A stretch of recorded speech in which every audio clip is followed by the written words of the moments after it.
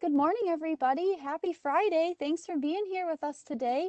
I'm Katie Earle. I'm the coordinator of our University Express program, and we're joined here with Dr. Sharon Evans from Roswell. Welcome, Dr. Evans. Hi. Thanks for being here. So before we get into her presentation, we'll just quickly breeze through our housekeeping because we have some new folks on. We are recording the session, and I'll try to post it on the website in the near future. And if you have any questions or comments while Dr. Evans is going through her presentation, please type those into the Q&A panel because we'll try to take questions throughout. So when something pops up for you, type it right in. She has her Q&A panel up and I have mine. So we'll try to address those things as they come up for you. And then we'll get to as many as we can at the end if things take a little bit to settle out and then you think of something at the end. So we'll thank our sponsors of our program, which is our Department of Senior Services, Blue Cross Blue Shield of Western New York, Excelsior Orthopedics, and Wegmans for all their support. And Senior Services is at 858-8526 if you ever need anything. All right, let's learn about the star of our show. Sharon Evans, PhD, is a professor of oncology in the Department of Immunology at Roswell Park Comprehensive Cancer Center. She got her BA at Colgate University and received her doctoral training at New York University and then the University of Buffalo. She joined the faculty of the Department of Immunology at Roswell Park in 1987, and Dr. Evans has maintained a long-standing commitment to graduate education, receiving multiple mentorship awards, and she's here with us today. Thank you, Dr. Evans. The floor is yours. Great. Thank you, Katie. It's really a pleasure. And I'll just ask right before we start. So, Katie, is the volume still good? Because I was getting a lot of feedback when you were talking. So it's You fine. sound great. Yep, and I'll be muted, so that's on my end, but you're Okay, no perfect. problem. I'm just going to change this pen a little. So, welcome everyone. I have to say that I regret that I won't see you this in person. We normally do these, and Katie and I have a lot of fun with the in-person presentations. I happen to be one of those speakers that really enjoys and thrives off the audience. I like to see people's faces, and I see if they look perplexed. I know I need to explain something. So, as Katie said, if you have a question, you don't even have to type your full question. You can just literally type, I have a question.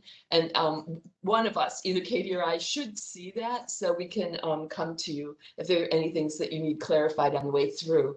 So the title of my seminar is Immunotherapies for the 2Cs. And we're talking about the famous C we all know about COVID, as well as cancer. And I decided to change this up, but of course, I'm at Roswell Park. We're a cancer immunology program, and it's our opportunity to really tell you about cancer immunotherapy. And the interesting thing, as we've been doing this over the years, is more and more people in the audience actually are not just learning about immunotherapy for cancer, but they are taking it. So, it's really been a great opportunity to get out into the community.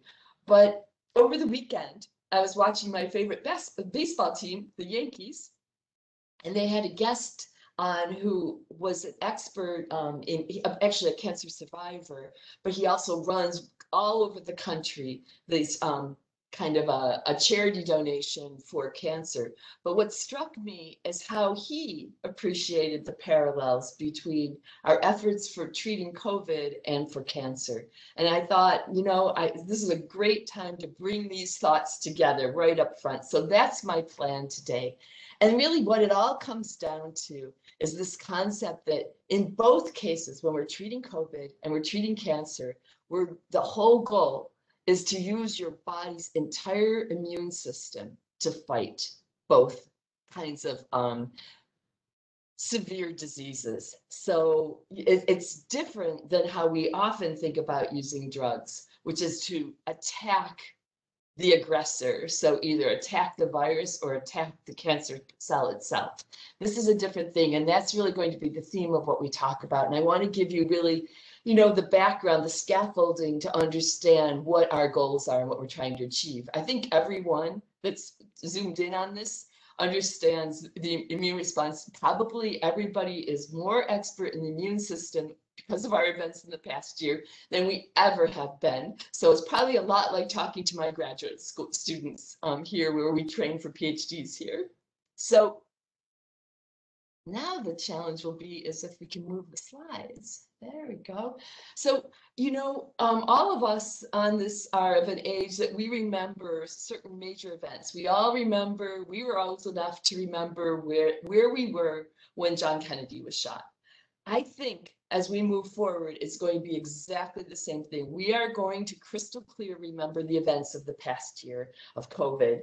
And for all of us, you know, all the images, the healthcare workers that ventured out under severe duress and truly taking risks for their own life and their family is just so moving and inspirational. This is a picture of my daughter. What we would do is every Friday, she would, I'm on this video thing. We would do Zoom and we would take part on the Friday 7 o'clock clap in New York City. She and her husband, they own a place up on the Upper East Side. So here we are clapping and taking part. I'll never forget that. My son and his family are little tiny, she's 2 in this picture, 2.5 in Boston.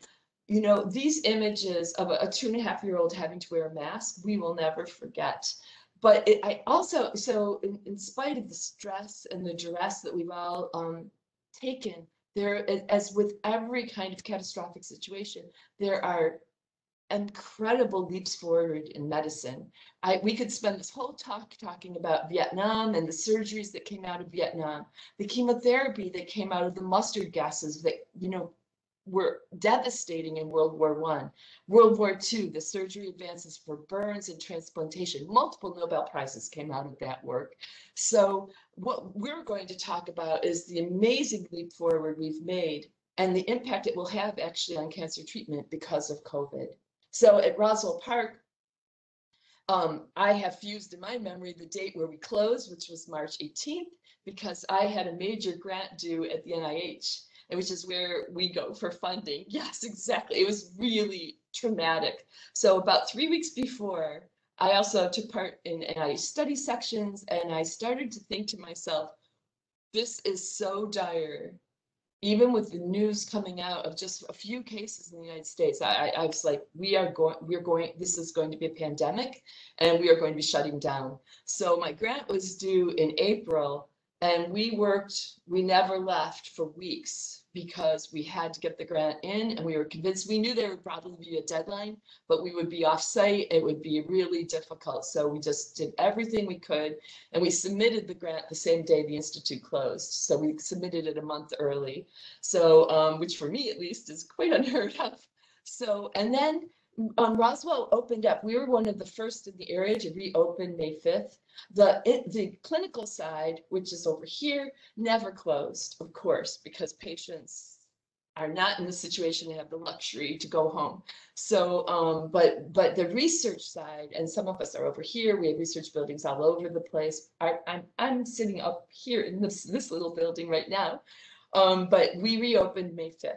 So one of the things that is kind of intuitively obvious, why is COVID a priority when we're talking about a cancer center where our entire focus here is to treat cancer?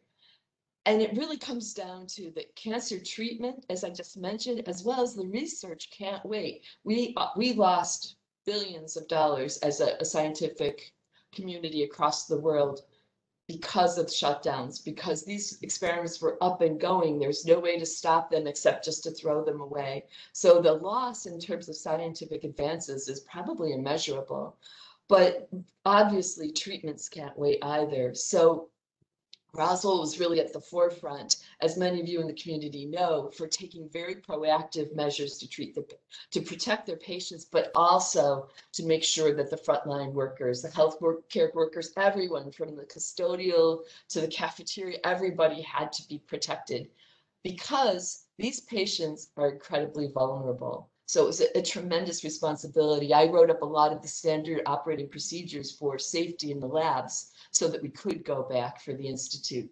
So that's why Roswell became positioned as a very, very early state designated, mandated testing site for COVID, because we had the expertise to put those PCR very rapid tests into place really quickly, because that's what people do all the time. That's how they monitor cancer.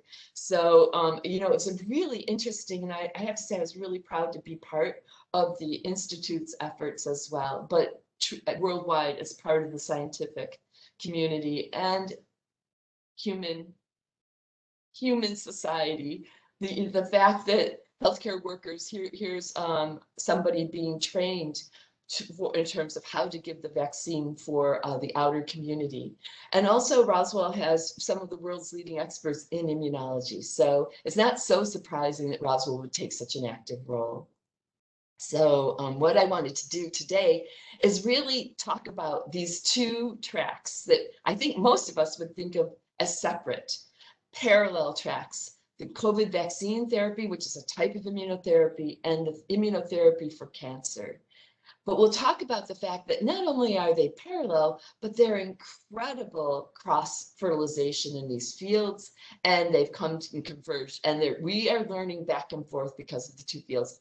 I hope I can convince you today that the advances that we made so quickly in COVID vaccine immunotherapy were not possible without cancer immunotherapy. And then I really think it's going to come circling back, and some of the cancer immunotherapy advances, particularly the formats for the mRNA vaccines, which we'll talk about a little bit more, are really benefiting. These have been under exploration for over 10 years. And look what happened in terms of vaccines. They got rolled out in 10 months.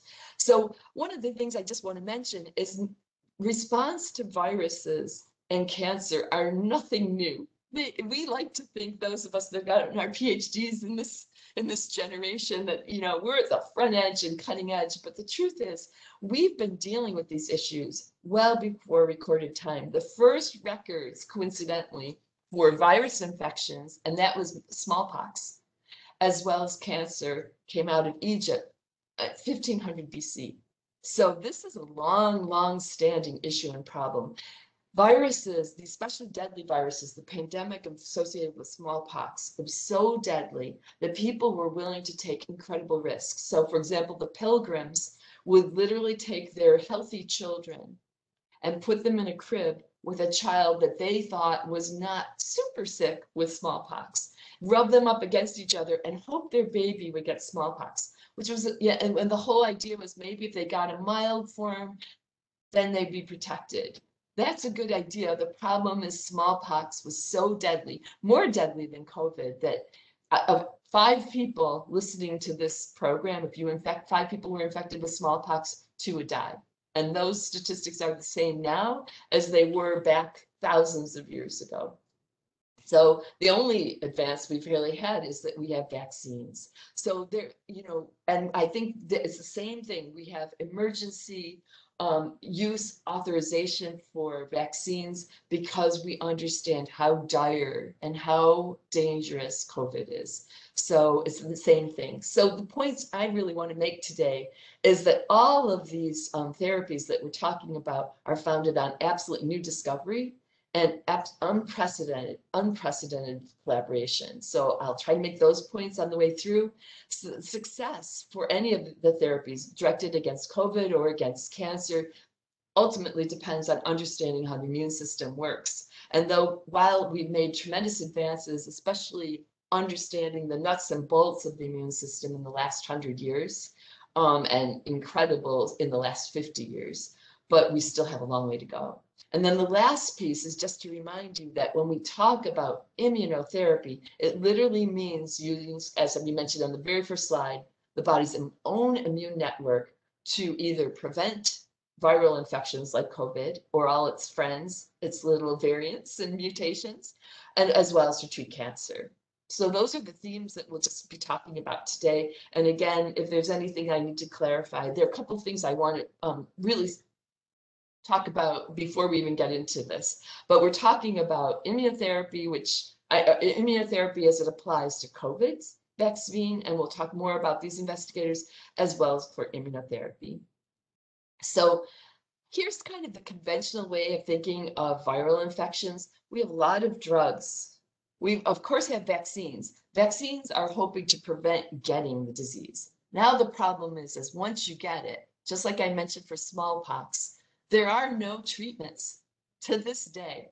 If you get smallpox, there are zero treatments. And that's true for a lot of the viruses. You can treat the symptoms, you can put people in the hospital, you can ventilate them. We all have seen all of that in the past year with COVID.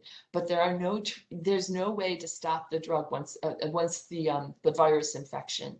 So there are drugs, though, that can sort of slow it down, and they work by either killing the virus. So here's a cell. This is the famous COVID virus. We all know that COVID, the word comes from the word corona, which is a crown. So these are my little drawings of the COVID virus, but you can see it has this little rim, the little crown. That little crown, these little spiky guys on the outside, is exactly how the virus can attach to the cell. And think of it as its entryway. It's your front door to getting into the cell by binding like that. So the cell's infected. There are drugs. A lot of the advances have been made with HIV and AIDS. The virus that causes AIDS is HIV. There are drugs that will block, it will either kill the virus, it will block the ability of the virus to multiply within cells, and it can actually block the ability of the virus to infect. So they exist. The difference here is when we talk about the immunotherapies that we're talking about, they are based on the idea of not necessarily treating once you have the infection, but trying to prevent the infection by vaccinating. And we've all been vaccinated. Actually, a lot of people that are on this are my age. So we've all been vaccinated with smallpox, which is interesting because they stopped in the 70s. Katie has not been vaccinated, but we've been vaccinated. So, the goal there is then the idea is that you're invoking the immune system. And I'm going to talk a little bit more about the specifics of that so you have a better idea. But it's very different than attacking the pathogen or microbe itself. It's getting an indirect effect, but incredibly effective at controlling and preventing this infection from spreading. So that's the idea. And it's similar for cancer. Cancer, I think, is easier for us all to relate to because we're all, unfortunately, for all of us, both my parents had cancer, in fact, but we're all pretty aware of the issues about chemotherapy, radiation. There are certain types of immunotherapies already in place that have been well used, particularly breast cancer comes to mind, that use antibodies. There are hormonal therapies. The goal of all these conventional therapies is to attack the tumor cell. That's the problem. It's a problem when it grows at its first site. It's a bigger problem when it spreads and it involves organs we need. We all know from the past year, how much we depend on our lungs. And so, which is where COVID is so devastating. Well, lung tumors will spread. They love to go to the lungs. They love to go to the liver. They like to go to the brain. So the goal here of conventional therapy is to use these drugs and blow apart the tumor. That's that idea. The new therapies are, again, very similar to what we talked about in that parallel I wanted to mention between COVID and cancer, the two C's, is that they are different. The end goal is the same, blow apart that tumor cell, but the tools that we use are different. We are using the immune system, this killer T cell, which has the ability to recognize and blow apart the tumor cell. And so what we've begun to appreciate is that for effective therapies to work, we need combinations. We need chemotherapy with these immunotherapies to blow them apart. We use radiation. Most of the clinical trials that are under investigation right now involve combinations. So with that, I want to get into some of the more basic information about COVID vaccines, highlighting some of these main points. I don't think will be any question when we finish that the concept of novel discovery should come across if all the other things are a little bit too detailed. So before we get into that, there are three things I wanted to bring up, though, in terms of COVID. I've done a lot of interviews and so on to try to get out information from an immunology point of view. And so there's some myths floating around that I thought, and welcome any questions to clarify. I do not treat COVID, and I am not an expert, but well informed, and so I might be able to help with any confusion you might have. But one, I put this one as my favorite out of the box thing I've heard. We do the Zoom with my best friends from college, and my this one best friend was talking about how she's taking a walk through Central Park the other day, and she didn't have her mask. You don't have to have a mask on if you're vaccinated in Central Park, but her friend had a mask because she wasn't vaccinated. And she's very leery about the vaccine. So, but so they were talking, and we all know why you'd wear a mask if you weren't vaccinated, to prevent exposure to someone that has COVID. What surprised all of us was when this person said, "Oh no, I'm not wearing my mask because of that. I'm wearing my mask because it will keep me from catching the vaccine from you." Shocking, right? Because of course, and so I want to clarify that while masks have been incredible, not only have they helped protect us from COVID, but the number of cases for influenza have gone way, way down. A lot of infectious disease have gone way down that are airborne because of masking, social distancing, and washing hands. It actually works. But what it never will protect you from is catching the vaccine. The vaccine is not something that we spread from. I wish it was that easy. Nope, you have to get a shot. You have to usually get 2 shots. You have to go through the, getting back and forth every 2 weeks, all of that. There is no way you can get the vaccine, even these new vaccines. So if anybody has any confusion about that, that was a point I really wanted to clarify. I didn't even appreciate that was out there. So any questions at all about that aspect in terms of the vaccine? I'm going to get into what the vaccine really entails, because I know there are a lot of misconceptions there, but if anybody has anything, just don't hesitate. Perfect. So the second issue is fever. This is the age we're in. We are used to either go to the grocery store, the doctor, the pharmacy.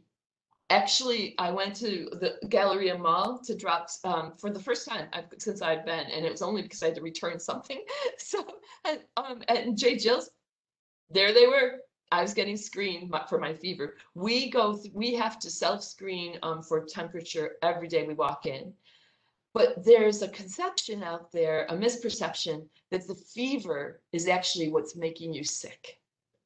And so that actually is not the case, but it's easy to understand why you feel that way. You certainly feel sick when you have a fever, no question about it. And the first thing we do is grab something that will help relieve the fever and make us feel better. But there have been a lot, and because we had done a lot of research over the years at kind of high impact type journals, we got a lot of interest in all these types of conversations. So here's one I did with the CBC, where they talked about the Center for Disease Control in the United States had come out and said that when you got the vaccine, even though one of the side effects of the vaccine is fever, and people got really concerned because they felt like they were actually getting the disease and that the fever was making them sick. But what the CDC was recommending is you not take any of these drugs while you were getting the vaccine. Let it take its course unless you can't stand it. Interestingly, those recommendations changed in the middle of mine. I was vaccinated in January because we're at Roswell Park in a health center. And so the first vaccine, they told us to take Tylenol. And the second one, they said, oh, don't take it. So, but the bottom line is that there are actually benefits of the fever itself. It's part of what's amplifying your immune system. So this is part of out of this interview. It actually is like a bell ringer telling you that your body is reacting to the vaccine. And that's a good thing. You want to ramp up your immune response. And fever, so this is one that's coming out in this really cool platform, Minute Earth, through YouTube, which I didn't know about until we've been going back and forth with these extensive interviews. But what they condense, I've had at least 4 interviews with Kate Yoshida on this, and they condense it down to 3.5 minutes. My kind of science. And it's awesome. I totally recommend. Look, just Google Minute Earth. They have the most amazing things. They have a great article right now going about what are the unexpected benefits that came out of COVID. And I think you'll be fascinated, but they have all kinds of really fun ones. Why does your heart rate go up when you're at a stoplight? And, just fun things. They do an incredibly good job. They're really, really well-trained scientists that then take information from people like me and distill it down. So one of the things we talked about is fever. Okay, it's great that people like me and others say that the research points to it being a benefit, but why go to all that trouble?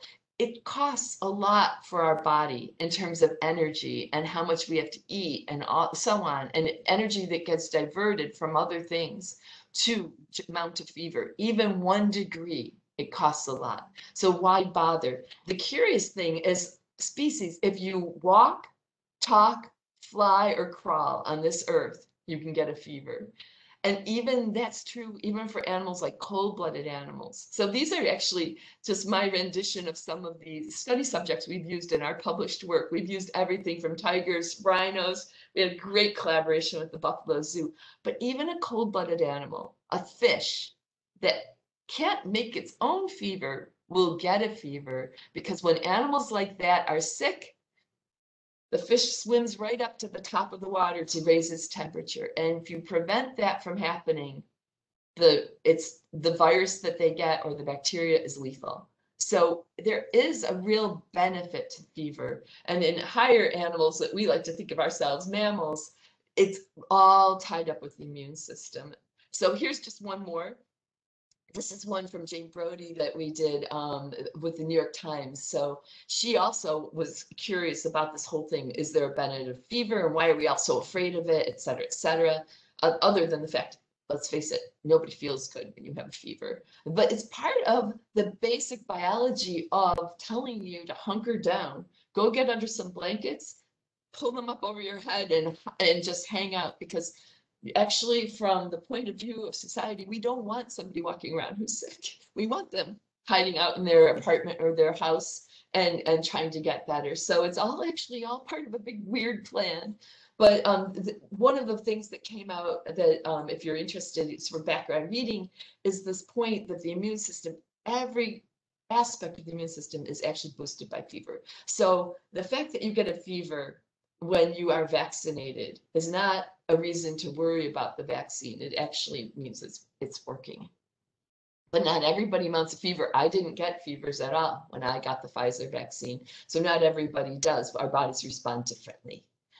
So the last piece, and there's one more kind of myth that I want to debunk, and that will be embedded in this, is let's talk about COVID vaccine and the founded by new discovery. And it was really, what I want to juxtapose is that historically, and for very good reasons, it takes a huge, I used to be at Merck, a huge, which is a huge pharmaceutical company, incredible expenditure of funds to get something to clinic and get it approved. All right. So it usually takes 10 to 15 years even to develop a vaccine that has legs and can be successful. The record was way back in 67 when it took 4 years to get a mumps vaccine. All right. Compare that to COVID. From start to end, it was 10 months to get it out, rolled out into patients and healthy people. So the timeline is this. We all know that the first case was reported in Wuhan, China for COVID. And then after that, not too long afterwards, the first case in the United States was January 19th. It was a 35-year-old man. He visited Wuhan. He came back, he was sick, and guess what? He had it. And what everybody appreciated was how infectious it was. My brother got it from his son, who's an electrician, and 2 workers came to work with COVID knowing they had it. Everybody in this electrical group got it, came home, and a family of 4, all 4 of them got it. So remind yourself that's what's different about COVID. Influenza, maybe one of us in the house might get it, and then the rest will be okay. So it's very infectious, and people realize that right away. On the 24th, 2 scientists who lead a very small company called BioNTech in Germany are reading about this, getting emails from colleagues in China saying this is bad. I was getting emails from one of my colleagues in China. So this was actually coming out. So Dr. Sahin and his wife, Dr. Tursik, who are really big leaders, but they were worried. They're reading about it. And this, I think, is inspirational. And I was reminded, preparing for this lecture, of kind of the course of events, because they read this article on the 24th. They have breakfast. And over breakfast, they say, we need to completely divert all our efforts in our small company away from what we do, which we're experts in cancer immunotherapy. And we've been working on mRNA therapies for 10 years. We're going to take all our resources, divert it, and we're going to put it into trying to come up with a vaccine as fast as possible for COVID. And then they had to go to work. And fortunately, they were the major shareholders and convinced this company they had everything at stake on cancer to just stop it and change. They called up Pfizer. They had a personal relationship with Pfizer, and they said, we think we have an avenue to get a vaccine really quickly, not in 4 years, which would be an incredible event. Yeah, but as fast as possible. So their plan when they met was based on the infection rate, and you do the math, and it's exactly what they thought would happen. All of us as scientists were really alarmed, was that we have to get this vaccine developed and into people in April, starting in January, the end of January. So incredible. This is before the World Health even announces it's a pandemic. They beat it by a month. By March, they already have clinical trials going to look at the safety and is this drug okay? Because as I'm going to point out, it's a completely different format that's ever been used for vaccines. It had only been under experimental in preclinical studies, not in patients, this whole platform. And that was all for cancer. So the application to virus was novel and the whole approach. So they beat it by a month. Another company, Moderna, as we all know, had a similar format, and I'm going to tell you why these came to the forefront, even though they're not conventional. By July and August, they got the first safety results saying that, in fact, that this could be well tolerated. So that's what we call phase 1 and phase 2 trials. So not really seeing if it's effective at preventing disease, but the whole goal is, do people get sick with the virus? So that's all came out, looked good, but nothing really mattered until November. And that's when the results came back for both Moderna as well as the Pfizer BioNTech formulations, that now they had over 40,000 people enrolled, and now they're looking to see if they're protected from disease. People in vaccines are looking for protection in the 60% range, 70% range. The shock to all of us, nobody would believe this, it's in the 90% range, 90, 95. So it's incredible. And that's on the basis of that our federal government granted this emergency use authorization, EUA, which is also unprecedented because they weighed how dangerous the disease was and how many people were going to die unquestioned from the disease versus the risk for putting this therapy forward. But knowing that it had tremendous safety. It had safety in 40,000 plus people for each trial. It had also all the safety work that led up to it. So this is what we're dealing with. Here's the virus is just fake coloring, so it really in life is not green, and it's not attacking really a yellow cell. But look, I mean, we're not dealing with one particle of virus. They are covered with virus. This is what we're trying to fight. It's that potent an infection. So the mRNA vaccines, I want to talk about that really briefly as well. And that because I think there are a lot of misconceptions. So my own brother wrote to me about this. All his friends were concerned, and he was as well. He has Parkinson's, so he had real concerns about the concept that this vaccine, which we know is based on genetic material, is it going to get into my DNA and change my DNA and my basic functions, my ability to make every protein in my body that makes me alive? And so what I call that in my own head, the GMO fear factor. So, we're all concerned about genetically modified organisms. And so this would be the big one when we're modifying ourselves. So I want to just talk about that approach right now, just so that it's really clear what this is. And the answer is absolutely no. It never, ever modifies your basic DNA. No, no, no, no, no. So, which is hard to put in a text, I can tell you. I had to call my brother because I was like, no doesn't really answer it. So I want to just quickly go through, here's the virus. Here's its little crown with the spike proteins. The spike proteins are what allow it to bind to a human cell. They happen to also be a great thing for the immune system to recognize, because the immune system can say, this is not human. This is definitely foreign, and we are under attack. We need to marshal all our forces to fight it. So the spike protein is encoded by an RNA, a messenger RNA. That's where mRNA comes from in the virus. And here's the little code. All right. And it's like a blueprint for making, a blueprint you use to make a building, your house, right? Well, in this case, the blueprint has all the letters and codes to tell the builder how to make the protein. So this blueprint, the mRNA, in the end of the day, will make the spike protein. That's how viruses live.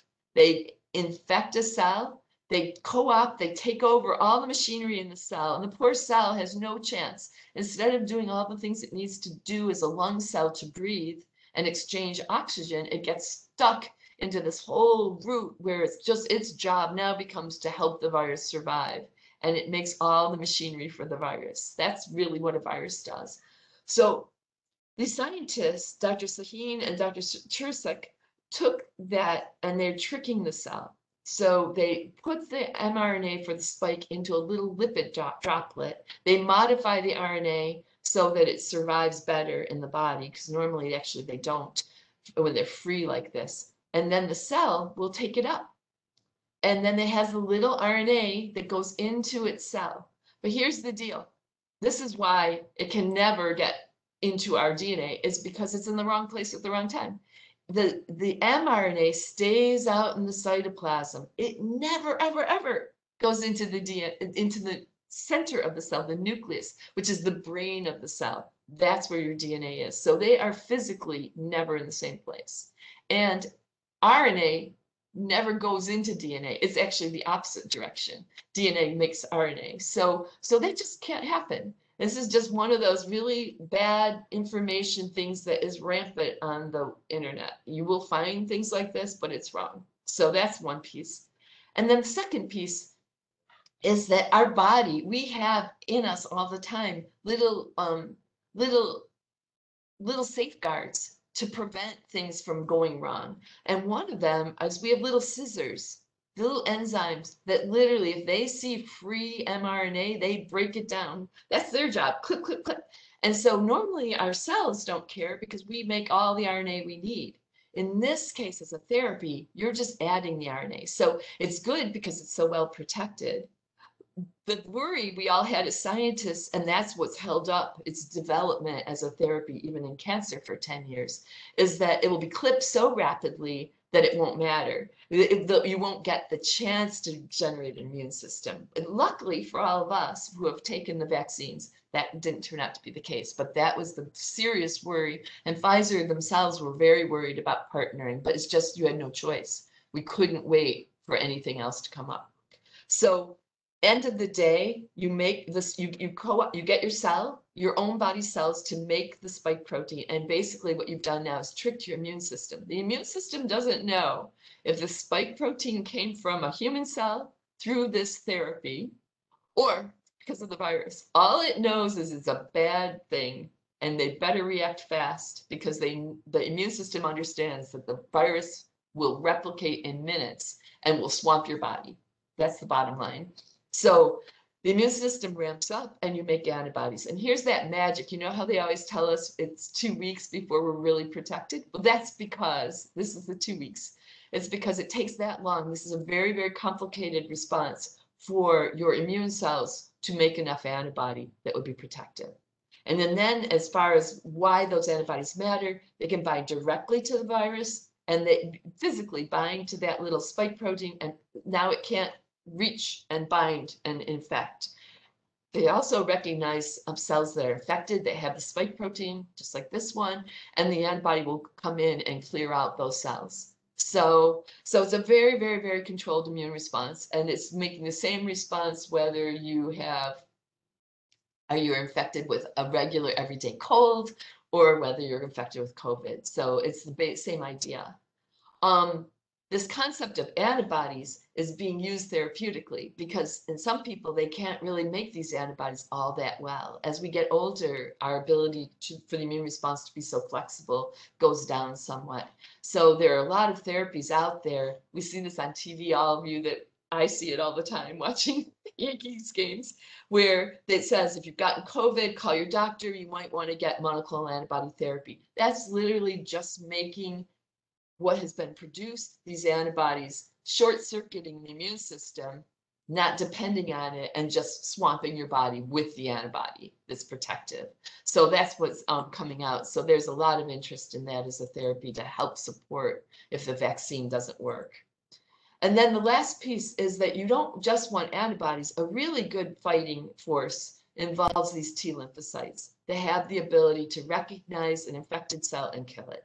So that's the bottom line. And in terms of COVID, the Pfizer BioNTech vaccine is really effective against the original virus. We're all worried about the variants, and it goes down, but still effective. Moderna is very effective, but all mRNAs are not the same. Here's one that just was reported this week. It's another mRNA virus, only 47% effective. Thank goodness for all of us that wasn't the one that was the first one that came out, because we'd all be in trouble. So moving forward, as far as that goes, I think, did you say, is there something? We have a question that came through that I think might be good for this point.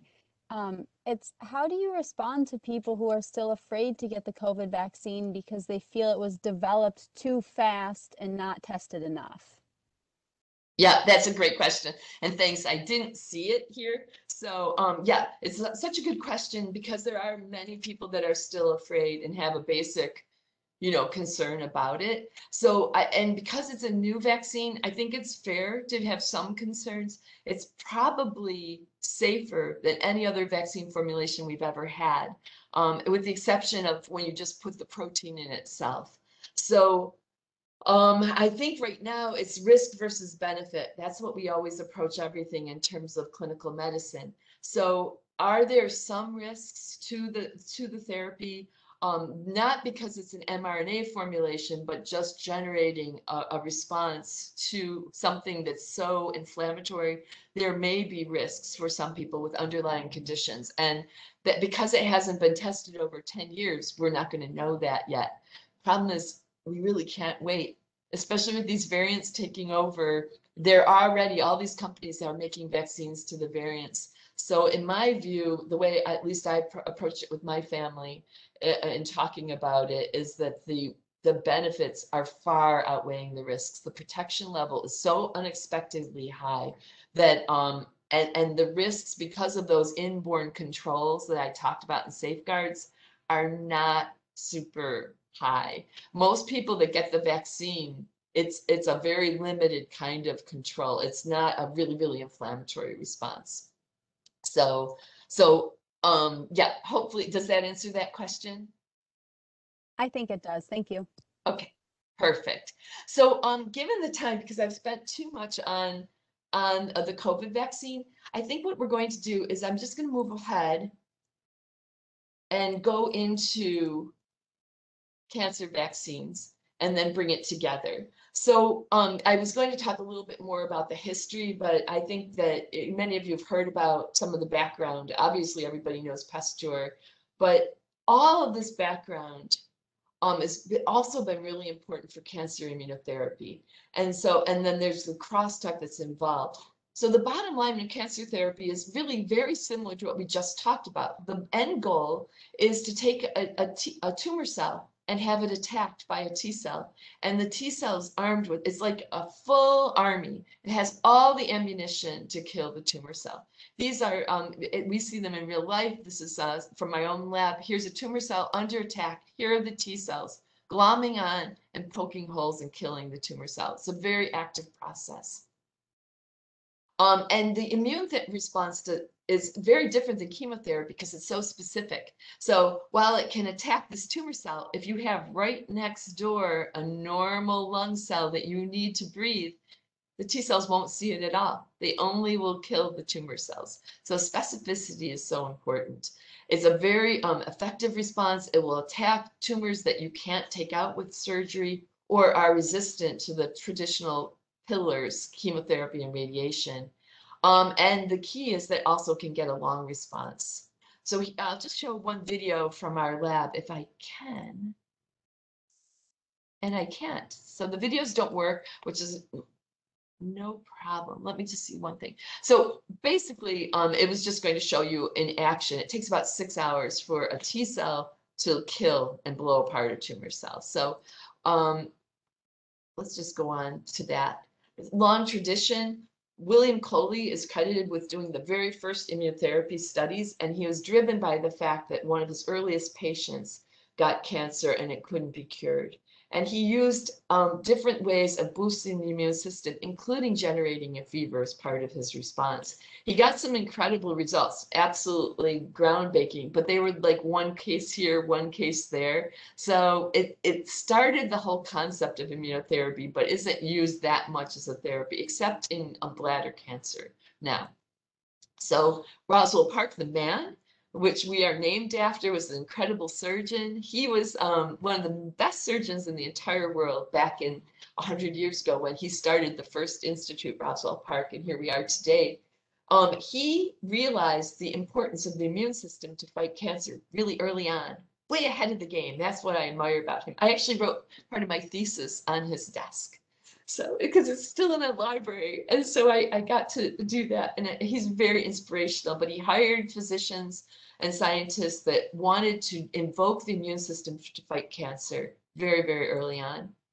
And for anybody that has any interest, we've done a lot of podcasts about the first immunotherapy with William Coley. I've done actually probably about 5 with this team, Terry and Joe Graydon at the People's Pharmacy. But these are 2, if you want any background information about sort of the history or how the immune system can be mobilized, that you could just take a look at for basic information.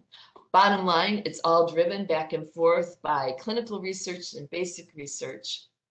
And I'm going to skip the molecules, but give you the bottom line is that basically the entire immune system in our body depends on a balance between the accelerator and the brakes.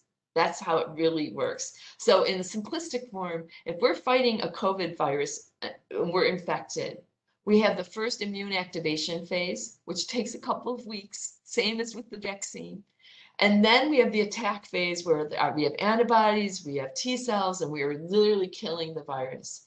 But you don't want to continue. Once you've cleared the virus, the key is you don't keep it with the immune response. We have in us little stop signals that will bring it back down. And that protects us from over damage, because if you have a killing machine going on too much, then you have damage to your tissues. And that's literally the essence is autoimmune disorders, rheumatoid arthritis, diabetes, all the disorders that we all deal with would happen if you don't have good control. So in the case of cancer, this happens to be breast cancer cell, we want to have the activation phase. This would be ideal. But in cancer, because you have metastasis, it's in our body, there's a chance of it coming back. We really would like to not have a stop signal, and we want to keep going for as long as possible. Problem is, it really looks a lot more like a virus response. We haven't cleared the tumor necessarily, but when it's very, very small and we don't even know where it is, and the clinical people don't, your doctors don't know where it is, our immune system comes back down. The stop signals come into play, and you turn it off. We know a ton now about these stop signals and what they are at a molecular level. I'm not going to go through, I had hoped I would, but I'm not going to because of time. But basically, we now have therapies that can go in and get rid of the stop signals, and we can have a longer response. And so that's the bottom line for immunotherapy. A couple Nobel Prizes were given. Here's Jim Allison, a colleague that we know well. He didn't even know. He went to New York for a meeting. He's at the MD Anderson at Houston. He's out wandering about having dinner when his son is desperately calling because he got the call that he got the Nobel Prize. But the key about this is the very first Nobel Prize shared with Tansuku Hongzhou in Japan, that gave the Nobel Prize for the treatment of cancer. And the whole idea was to remove the brakes on the immune system so that they can attack cancer long time. So incredible, incredible novel discoveries actually came out of understanding viruses and the immune response. So a lot of thinking about, shouldn't we also be thinking about a Nobel Prize for the groups that made the COVID vaccines? Unbelievable efforts, heroic efforts. And there's some op-eds on this. I had fun reading about this. The truth is, and we all know this as scientists, but I'm wondering if something won't happen worldwide to mobilize and influence the Nobel Prize award committee. But usually pharmaceutical companies never, ever, ever get awards because it's just considered that that's industry. But I would argue that there's nothing that's affected global health, which is the goal of the Nobel Prize, and global society more than what's happened with COVID. So let's not go through the details here. We know a lot of the players that provide the stop signal. The therapies, the immunotherapies that people are on, like Keytruda, Opdivo, Yervoy, etc., all involve making antibodies to block those stop signals and physically get in there and not let them interact. And as a result, now this T cell can happily kill the tumor cell. That's what all the therapies depend on. So there have been really great successes. We all see these on TV. Here's somebody that's been on TV now for a number of years, Keytruda. I have no vested interest in any of these companies as far as their drugs. It's just they had a car and it went with the accelerator. I'm very visually and I love art. So this is one, but it's turning out that in some cancers, really aggressive cancers like non-small cell lung carcinoma, melanoma, that this type of therapy, this immune therapy, is more effective than chemotherapy. They always say, you know how they have the fine print on TV? You know, you can never listen, and I don't even look at it. But they always say that these immunotherapies will not work for everyone. And that's where we are in 2021, is trying to understand the goals. So one goal for both shared for COVID and cancer immunotherapy is long-lived protection. We need to have long-lived protection. We're going to be dealing with these COVID viruses forever, I'm afraid. And we're probably going to be vaccinated every year to deal with the effect of all the variants, just like we are for influenza. We need to understand mechanisms of resistance, and we need to better be able to pick out which patients are likely to respond to the therapy and which ones won't. So I'm going to end on those concepts. The immune system has a memory like an elephant. So you all heard on the news the comparisons between the COVID pandemic and what happened 100 years ago is facetiously called the Spanish flu, even though it started here in Kansas. But it was kind of first reported in Spain, and it was a pandemic. What we found out is that people 100 years later, or 90 years later that were still alive, they still have circulating antibodies to the infection they got back in 1918. And it's the same. We talk a lot about smallpox. People like you, all of you online, and me that have been vaccinated for smallpox 50 years later, we still have circulating antibodies. So it's very, very long-lived. That's the goal for COVID. We want to have long-lived responses to the infection to help protect us. And then it's very same for cancer immunotherapy. The other aspect is resistance. So we are having some successes, non-small cell lung carcinoma, high level of success, melanoma. Others like breast cancer, we are having successes, but the percents are low, 18.5. So most people aren't responding. So understanding that mechanism of resistance is important. For COVID, it's a little different, right? Because let's say Pfizer against the Delta type variant is showing about 88% response rate so far. So that's great. 12% aren't responding. That doesn't sound so bad until you do the numbers. I did this last night just for my own edification. If everybody in the United States, every single person, man, woman, child, was vaccinated and 12% were resistant, that's 39 million people. It's a lot of people. So we need to understand the mechanisms of resistance, and we're getting a lot of clues from research. Cancer research is one, and I just wanted to mention a graduate student in my own group who's been working on this, where different types of immune cells interact with the T cells in the tumor. The tumor is not just tumor, it's all these immune cells that live there too. And we found that these cells are prevalent in the blood. They suppress the immune system. They're another stop signal, different, but the end result is the same. They stop the T cell from killing. And so they actually, you can look in the blood and you can find these cells, and they're highly elevated compared to a healthy donor blood. This would be a patient with breast cancer. And so they have these immunosuppressive events. It turns out all these 30 years and 4,000 plus publications from cancer are informing COVID. So here's a report. Remember our timeline? This is June 2020. A paper, the work was done and published in a couple months. Absolutely unheard of. It takes us years to publish a paper in a really good journal. It turns out the very same mechanisms are evident in patients infected with COVID, and it may be a way to tell who's responding to therapy and who's not. So that's kind of where we are.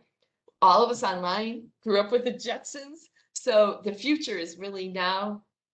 And I just want to end with this. Right before COVID, I had to give a talk in Chicago. I came off the runway from the plane, the tarmac, and this is what I was greeted with. This man, this is a commercial immunotherapy for cancer. His immune system has the potential to treat his cancer.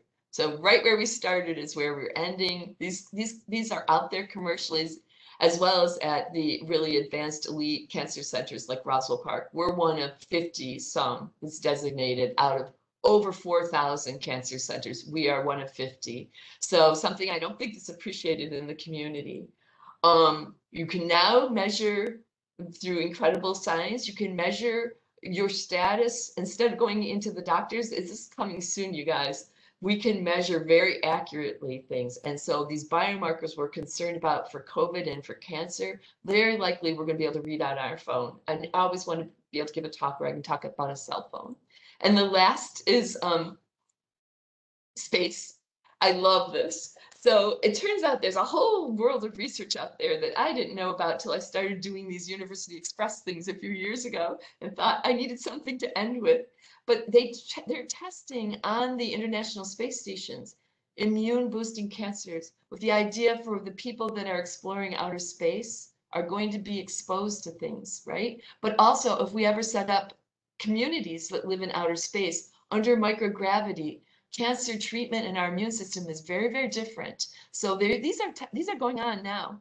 And one of the investigators is here at the University of Buffalo. And then also is observed that infections, viruses, are much more active in space than they are on terrestrial on Earth with gravity. So they are much more aggressive, much more infectious. So people are thinking that you can test for the drugs. One, you're going to be concerned that this is going to be a real problem if we have communities out living near Mars, but also the idea you can develop drugs and figure out what would be effective against the most aggressive forms. So I wanted to end with that because it's the most fun of where things are going. And if there are any other questions, I know I took up most of the time, but if you have any questions, I'm really happy to answer anything, or you can email me as well. You feel free, you can find me through, if you search through Roswell Park.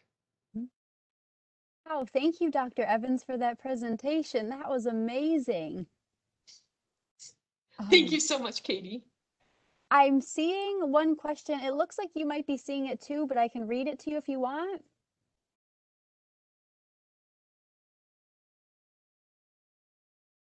I don't see a question. Wait, I think I have to scroll down. So sorry. No, that's okay. I can also read it. You just let me know what you prefer. Wait. You mentioned that RNases have slowed cancer immunotherapy treatment. mRNA. Okay, so they're using not the RNases to slow cancer. Wait, let me just read the rest of your question and make sure I understand it. What advances have been made to counteract this? So I think what I was trying to say, and maybe I misspoke, is that the mRNA formulation is being attempted not only by BioNTech, but many companies. We have a recruit that's being exploring Roswell's option right now. They've been working on it for 10 years. So the mRNAs, not the RNases that clip the RNA, but actually the coding, the messenger sequence. One of the nicest analogies I've heard is think of an mRNA as an email.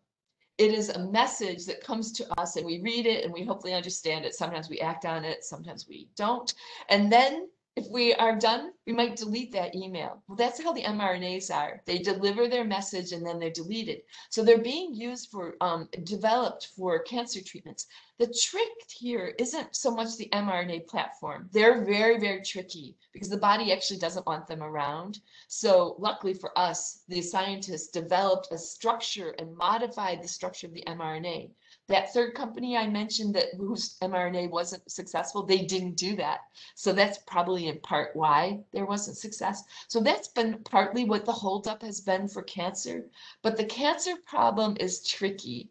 And that is because COVID is totally foreign. It's like somebody coming from Mars. We know that's not us. In the case of cancer, this is, for example, if somebody has liver cancer, it's your own liver cell that's gone a little bad and makes it more aggressive. It takes over, but we don't exactly want to vaccinate against our liver cells. We need them. We need our lung cells. So there's the balance in cancer therapy. It's very hard to immunize and vaccinate against cancer. So these mRNAs are being used to try to treat cancer and try to go in and amp up the immune response. So use mutated proteins, etc. But there are a lot of cautionary aspects about that aren't the same for something as foreign as a virus. Hopefully that helps clarify it.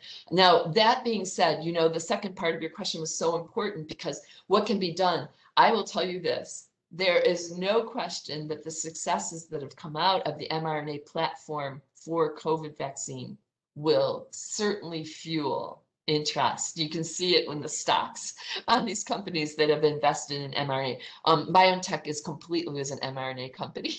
So, you know, that's why they had that expertise. So there's no question that people are going to be less skeptical about the mRNAs because now they've shown such success worldwide. So I think that some of those things will go forward in cancer without the hurdles because of this advantage. So it's like one of the tiny slivers of silver linings, I think, that's come out of COVID. Fantastic question. Thank you so much for that. Thanks, Dr. Evans. A couple more things have come through. Do you have a couple more minutes for us here? I definitely do. I'm sorry I took so long. No, please, no apologies. This is all I think I fantastic got so information. excited about reading about the inspiration. I feel inspired myself. Let's see. Let me see if I can get down to. It's not actually that easy to see these, are they? No. Um, Would you prefer if I read them to you? what tumors are best served by immunotherapy? Is that the next one that you see? Yep. Okay, great. So right now, the tumors that seem to be the best treated by immunotherapy, this is not a blanket across the board, but tumors like melanoma, non-small cell lung carcinoma, have done really well.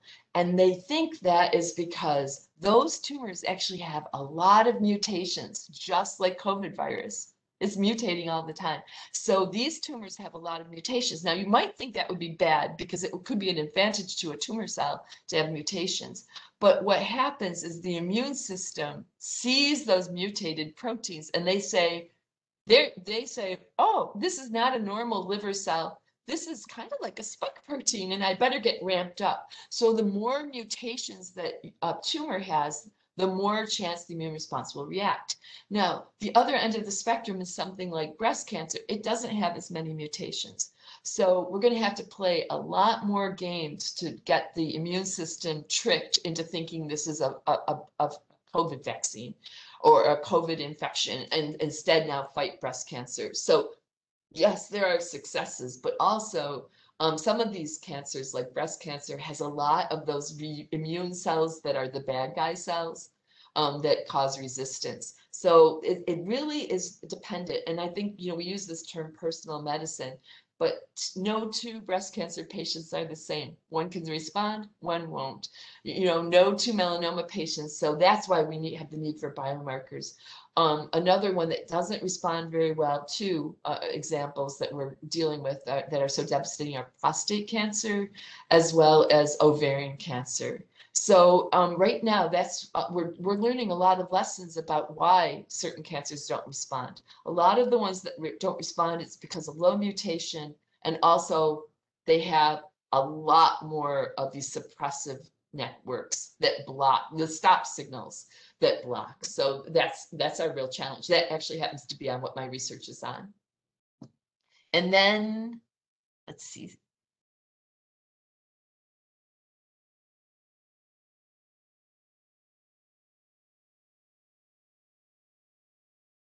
Can immunotherapy cure cancer? Really good question. My personal belief is that we may not even need to have a total cure. By cure, at least what we mean scientifically, is that it's absolutely gone for your body. So it's possible that immunotherapy will never completely delete it from the body, because these cancer cells can be pretty good at hiding out in just small numbers, one cell here, one cell there. And they're also really good at adapting. So as much as the immune system attacks them, they figure out ways around it. They lose the proteins on their surface that would be normally recognized, so that now they're almost like masked. But in the end of the day, if we have an active immune system, and unlike a chemotherapy drug that you would have to take every day for the rest of your life, probably not a good advantage. There are side effects, of course. But in the case of the immune response, it's primed and ready with these long-lived response. We talked about 75 years, 50 years, 100 years, blah, blah, blah. So here we have a system that if the tumor does start to grow, if we have the immune system ramped up appropriately, we have the opportunity to come in and mop it up really quickly. So to me, that's going to be the functional definition of cure. And a lot of people actually feel that way, is that we can live with disease as long as we can control it. And, they did some studies at Harvard. One of our colleagues was involved in this, where on autopsy, people that were unfortunately killed in car accidents, and they went in, people in their 20s, 30s, 40s, no evidence ever of having cancer, but when they looked at their tissues, they had aspects of cancer. So it's the kind of thing, but their immune system was so good at controlling it, it was never a problem. And they probably could have lived to 100 and never have had a problem. So that's, I think, what the goal is for a lot of us, is the realistic goal, is a cure will be how we define the word cure. But I really do think it is potential. I hope so. I hope we're in the Jetson stage for that. And I hope that all our children certainly benefit as well as ourselves. We all are already. And was there any other question, Katie? There's a couple questions and comments. I can just read them to you, Dr. Evans, if that's Oh, I easier. found one. Okay. I'm so interested in you. Thank you so much for sharing your expertise. Thank you very much for listening and being so patient. I was so interested in immunotherapy. Our bodies are marvelous. Sorry. This is just sort of sneaky. Are marvelous machines, and you clarified it for us. Of what consequence is it that the origins of COVID are being questioned? Any thoughts on that? So there's a politically charged question. So I think most scientists are falling on the side, and I would agree with this personally, so it's my personal opinion, that yes, it matters to a certain extent where it came from, and whether it came naturally and evolved, as a lot of scientists think, came through bats and then transformed and went into probably an intermediary type animal, maybe, in the cow family type thing, and then to humans, or whether it came directly from a lab and escaped. And there are examples, they were studying smallpox in London, and they dropped the vial, and 7 people were in the room, 3 died. So there are, examples of that. I personally think that in the end of the day, that is pretty minor. It evolved is not that informative in terms of how we treat it. So now we've got the problem and spending a lot of time on that, and also setting up situations where there aren't cooperation, because at this point, what has really driven the unbelievable speed of these advances, I don't know that I emphasized it enough, is that normally in clinical trials, they don't release any data. It's top secret. I was in a Merck. We had to sign off our notebooks every day, top secret, because there would be patent laws and fights and, decade-long things based on our research. You don't normally reveal any results.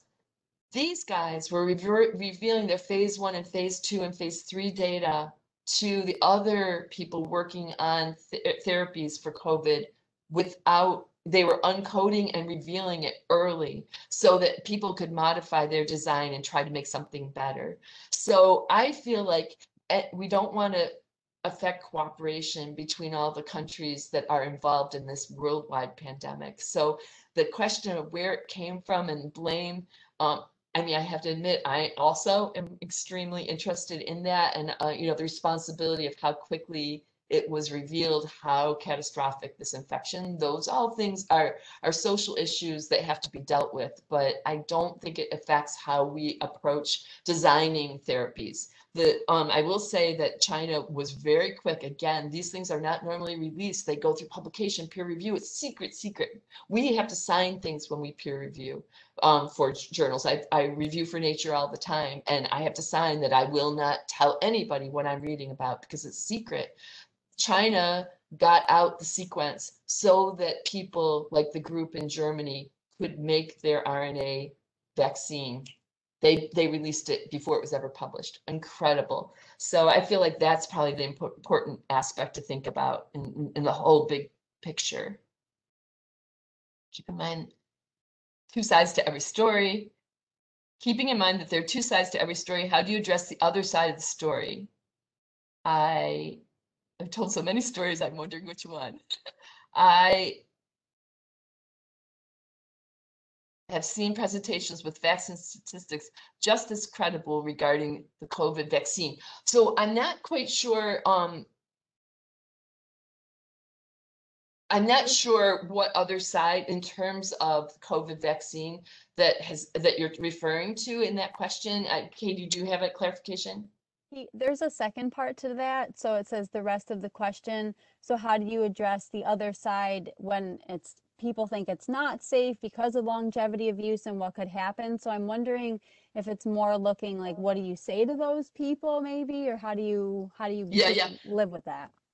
I mean, I feel like in terms of that, we have to take the context not just of this vaccine, but we now have over 100 years worth of experience with vaccines and the outcomes for them. And I feel like that's what needs to come into consideration when we talk about the COVID vaccine in terms of a worldwide protection. I don't think there's anybody showing the real data that can say that the SARS-CoV-2 virus that causes COVID-19 disease is not incredibly infectious, and it's getting more so. It's 2 times more chance of being hospitalized now with the D variant, the Delta variant, than there was with the original. It's changing that fast within 10 months, a year and a half. So that aspect is just, it can't be questioned. So in terms of saying that the vaccines don't work, it's almost impossible to argue that because the numbers are there. We know what the incidence was and the likelihood of infection. And so I feel like maybe basing it on the hundreds of years of experience we have in terms of safety. And while these were accelerated, they were still done. Let's not forget, let's just Pfizer and Moderna alone had over almost 200,000 patients that went through these trials. And yes, there may be long-term effects. We're all concerned about cardiovascular, et cetera. There may be some long-term effects that come out, but they are nothing compared to the death tolls if people got the infection.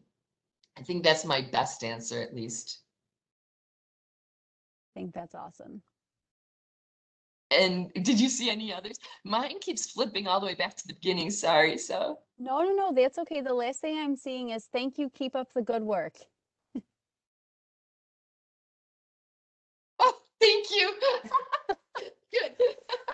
I'm trying, well, the end of the story is that grant that we submitted that I was so anxious and concerned about was funded, got a very high score, very, very high priority. Started in January. It's a beautiful story, relevant in patients, frustrating to deal with it as a problem, but understanding the problem is so important. So for me, I'm at an age where, I'm going to think about retirement at some point in the future. But for me, what will keep me going is the beauty of the story. I want to make sure it's going to be going into clinical studies, et cetera, but we have the basic research. And it's so riveting, just like these little stories that we talked about today, that's what's going to keep me going on this 5-year, $4 million grant. So I will try to keep working hard for all of our sakes, including my own and my kids. So thank you so much for being so attentive. I really appreciate it. I love doing these, and Katie, you do such a great job. And so I hope that I get to see any of you next year in person. I hope so too. And Dr. Evans will end with this comment. You're amazing, Sharon. I love your enthusiasm. And I agree. Oh, thank you. Thank you so much. I need to print these and put them up on my board to make me feel happy when the data doesn't look as encouraging as I wanted to see. Thank you so much. Thanks, anyone. And if anybody has any questions or needs any help in terms of directions of how, who you might need to see or anything like that at Roswell, don't hesitate. While I'm not seeing patients, all my colleagues are, and we know exactly how to shut you to the right place. So good luck to everyone and stay safe. All right, thank you.